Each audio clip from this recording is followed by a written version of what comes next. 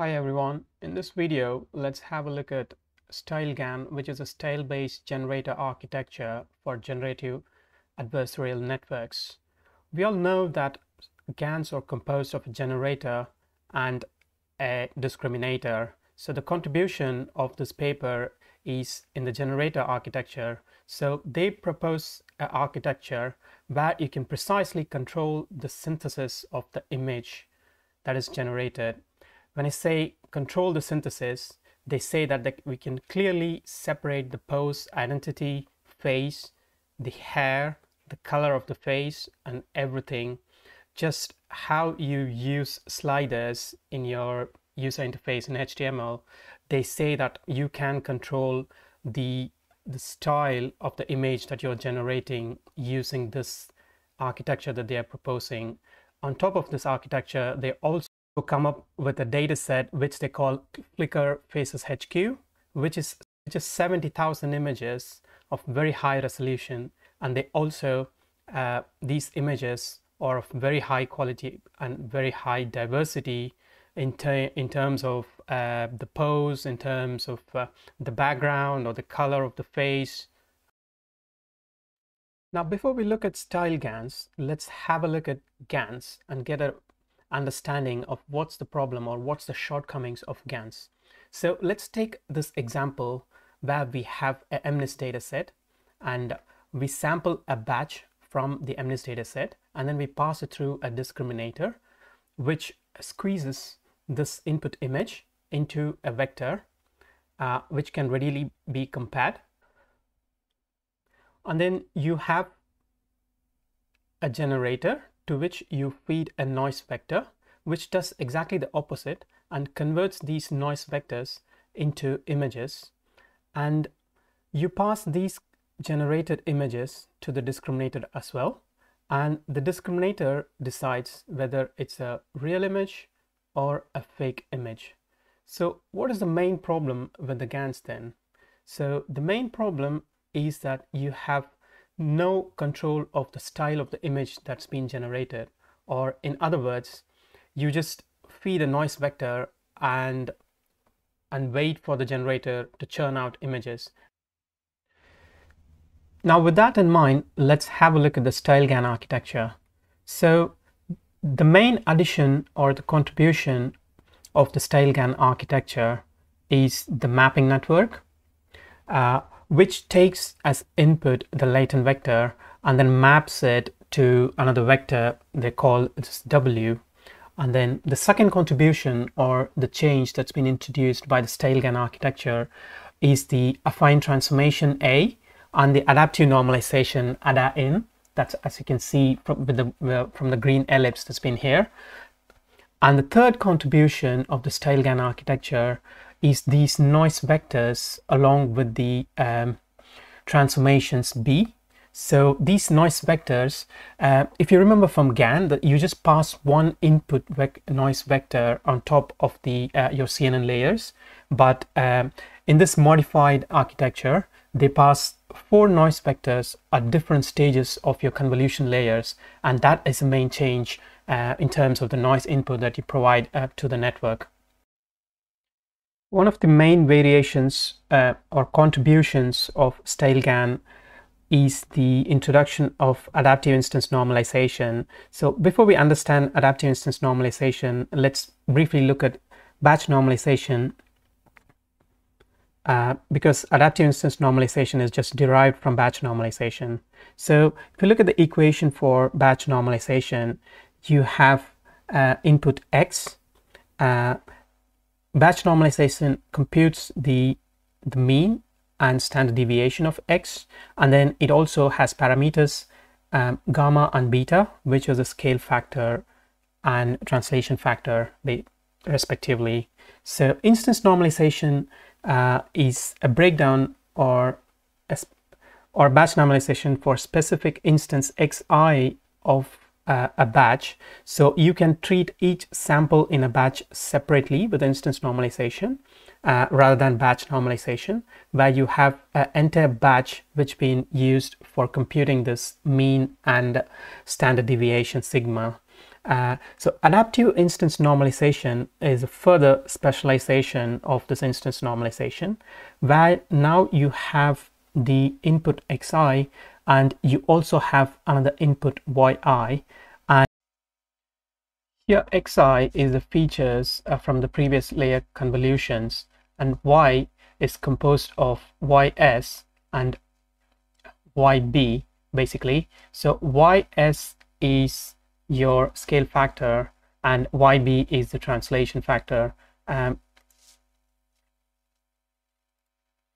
So your style y comes from these vectors, which is nothing but the weight vectors, and your convolutional features come from the previous convolution layers.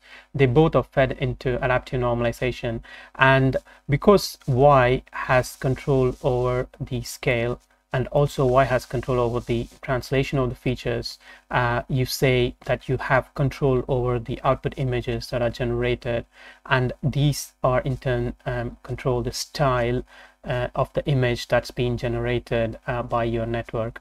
And there you have the architecture for your StyleGAN. One of the nicest thing about this paper is that they clearly explain how the architecture evolved from a baseline architecture, which is a progressive GAN.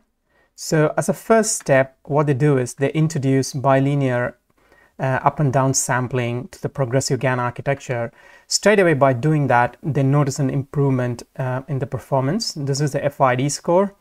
If you're not aware of FID score, please watch out for my other video which explains about how to benchmark GANs. So as a next step, what they do is they add this mapping on the styles. So this is the mapping network that they add as step C, and they introduce also these styles as part of this modification, and they noticed further improvement in the performance just by making this change.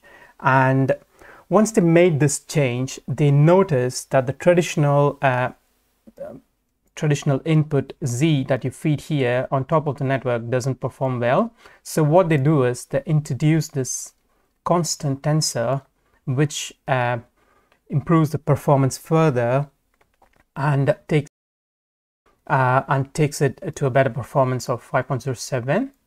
And finally, they also introduce this noise inputs at the side, which is using these affine transformations B, and they notice further improvement in the performance. And as a last step, they also try out mixing regularization, which seems to further improve the performance and reaches the best performance. The idea of mixing regularization is quite new to this paper, so let's have a look at that. So in mixing regularization, instead of passing just one latent vector Z as input and getting one vector W as output, you pass at least two, Z1 and Z2, and you get two vectors W1 and W2 as output, and you pass those to randomly chosen input styles.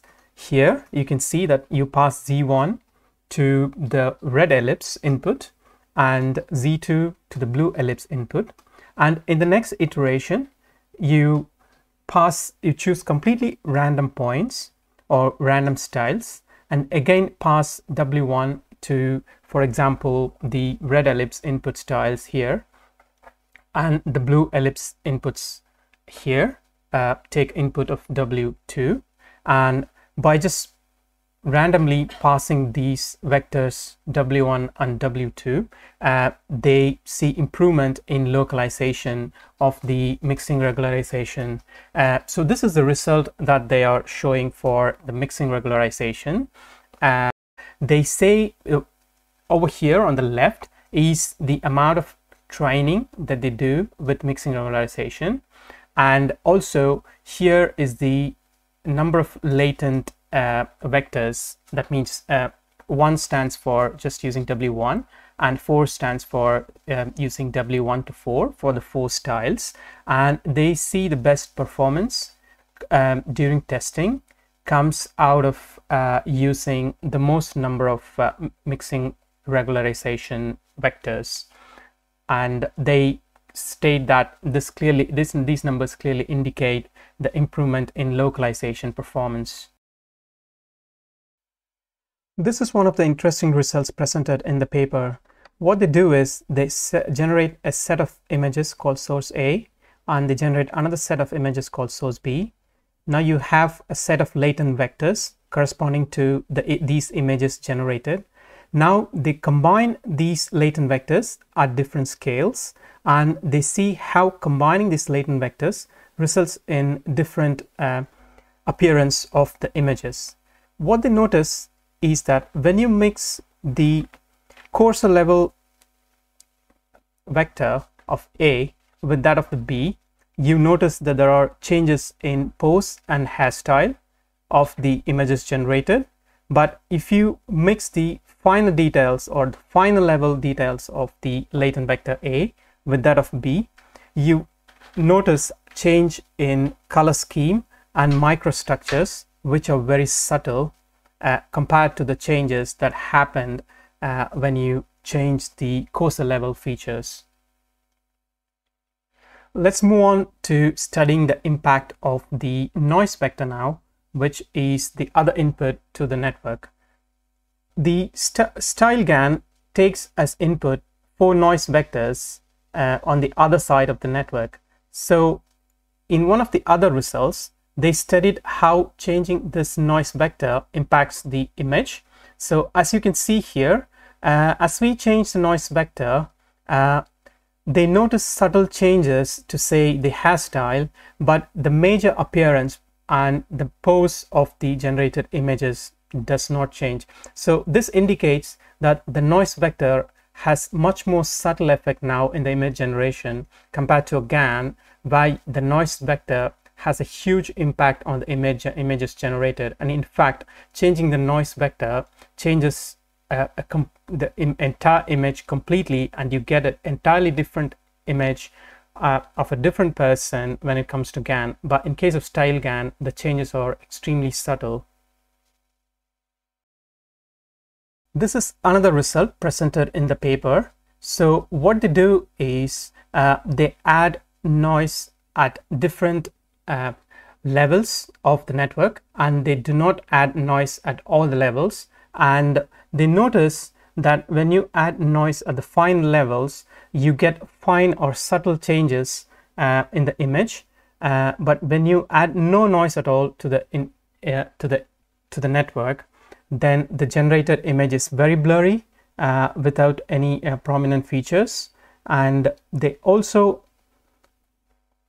add noise to the cursor level and examine how it compares when you add noise at the final layers of the network.